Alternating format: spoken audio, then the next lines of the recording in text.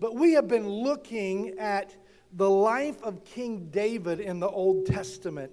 And I want you to understand that David's life advanced because he was faithful. And what we discovered about David last week was that he was faithful in seemingly meaningless areas, okay? And it was because of his faithfulness in natural things that God propelled him to a higher place. David was faithful in tending his father's sheep, right? And when God saw David's faithful heart, he said, if he's going to be faithful in taking care of his sheep like that, willing to risk his own life, when he shepherds my flock, the people of Israel, he'll do the same thing. And so God anointed him king over Israel. He was faithful in playing the harp, and that harp brought him before Saul, the king of Israel. David was faithful in obeying his father. And these are seemingly natural things, but when he was obeying his father, that's when he had the opportunity to go out and fight Goliath. And when he fought Goliath, that propelled him into a tremendous moment where he became known, and the women even chanted in the street, Saul's killed his thousands and David his tens of thousands. And so what we learned last week is that if you're faithful in the natural things of life, the little things of life, what some would even call menial things, it will very well might propel you into a moment where you get to fight your Goliath and God will give you more influence. And, they say that Joel Osteen, back when his dad was still alive, that his job was to edit the messages. How many of you ever heard that? He would edit the messages, put the scriptures in, and edit those messages for television and all of that.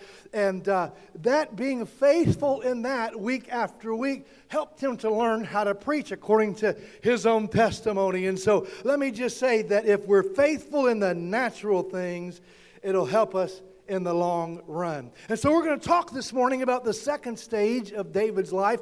Next week we're talking about the third stage of his life. But today I want to talk to you about how to be faithful in adversity. Now, I wish I could tell you that the moment you give your life to Jesus, you'll never have a difficult circumstance ever again. But how many of you know I would not be preaching the truth, right?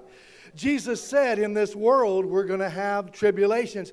But I'll tell you some good news today. It is only for a season. Tell your neighbor your adversity is only going to last for a little while, all right?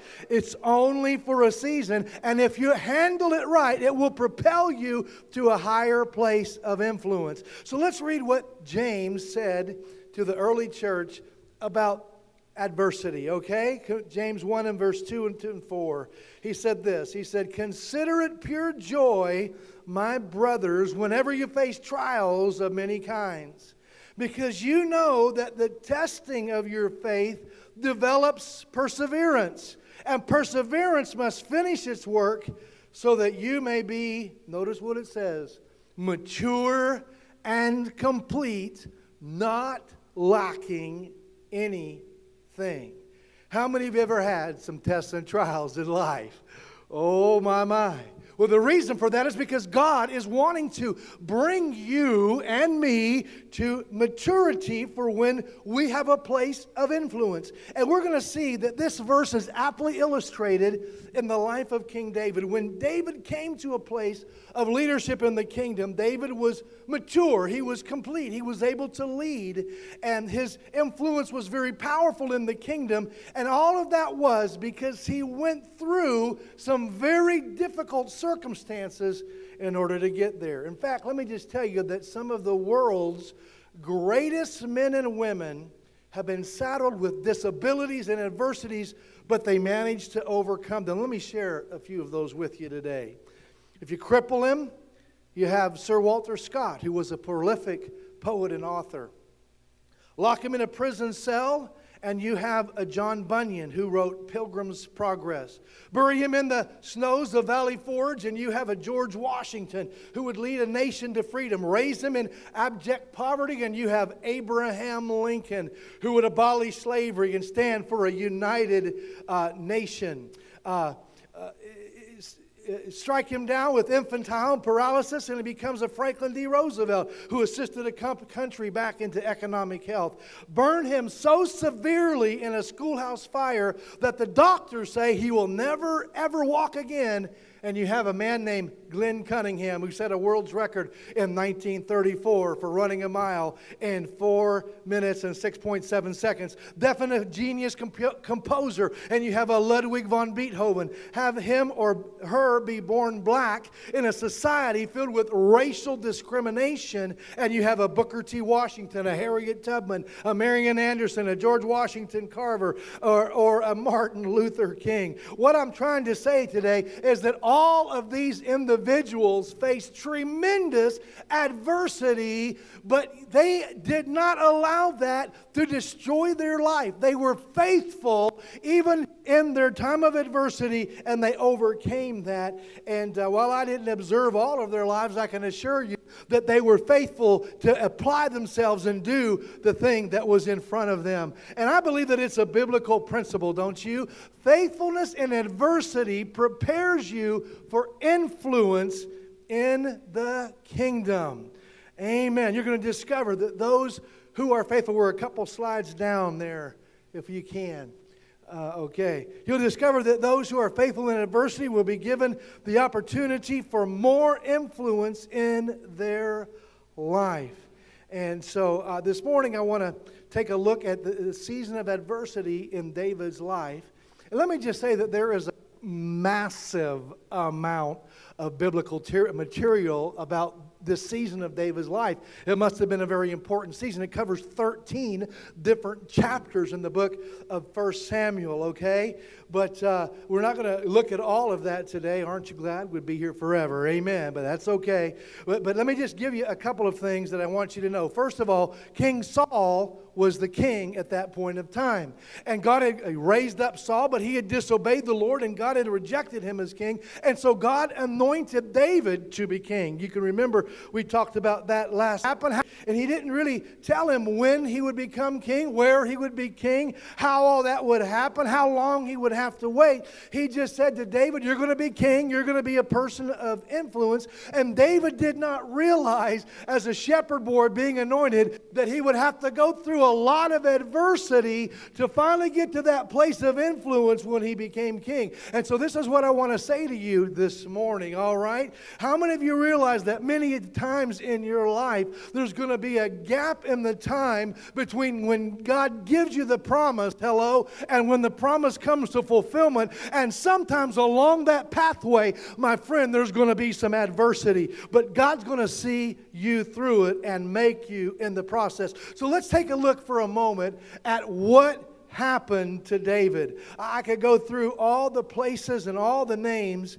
that were covered in 13 chapters, but let me just give you the shortened version this morning, all right? Now imagine that you were David and you had to face these things. Some of you got a good imagination? Wave at me this morning. All right. Okay, first of all, there are 2 individual murder attempts on his life by someone in authority over him. His best friend and other known associates were ordered to kill him by the king. He's pursued by national armies that kill his friends, and even priests of God were in pursuit of him. He has to go search for a weapon in order to defend himself. He has to literally feign, pretend like he was a madman, drooling on himself in order to escape from his enemies.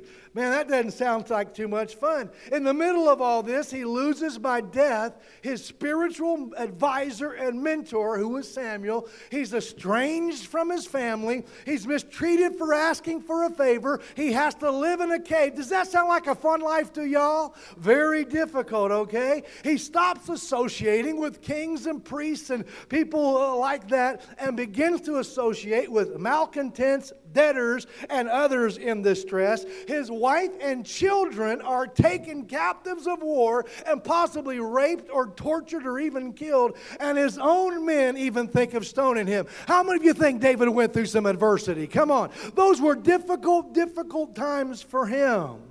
And And, but you see, God did that because God wanted David to serve his purpose in his generation. And what God needed was a mature and a complete leader for the people of God. And I'll tell you something, adversity, tests and trials will cause us to grow up in Him. That's why it says for us to count it all joy when you face testings and trials. It's not because it's fun, right? It's not because it feels good. It's because we know that God puts us in a place where He's growing us and maturing us and causing us to be all that we can be for His glory. How many of you are willing to say, Lord, whatever it takes, God, I've given you my life. If it takes adversity, then let me go through adversity. Not very many people will wave their hand at that. But let me tell you something, it's a powerful point anyway. And here's the challenge today. I challenge you to find any biblical character who did not go through some form or some type of adversity before they came to a place of influence, all right? Abraham had to wait years before he was able to finally received the promise of his own son. Isaac was bound and ready to be offered as a sacrifice before God provided a ram. Jacob was estranged from his family and cheated by Laban. Joseph was sold into slavery. Shadrach, Meshach, and Abednego were tested in a fiery furnace. Daniel was in a den of lions. Jeremiah was thrown in a pit. Elijah was pursued by Jezebel. John the Baptist had to live out in the desert and eat honey and wild locusts to sustain himself, and Paul the apostle was stoned and left for dead. What I'm trying to say today, church, is that if you want a powerful place in the kingdom of God, if you believe that God's going to call you and use you, then let me tell you something, you got to expect a little bit of adversity. Tell your neighbor today, I'm willing to expect adversity, but by God's grace and by God's power, I'm going to come through it, and my faith is not going to be damaged. In fact, my faith is going to come through, and I'm going to shine as gold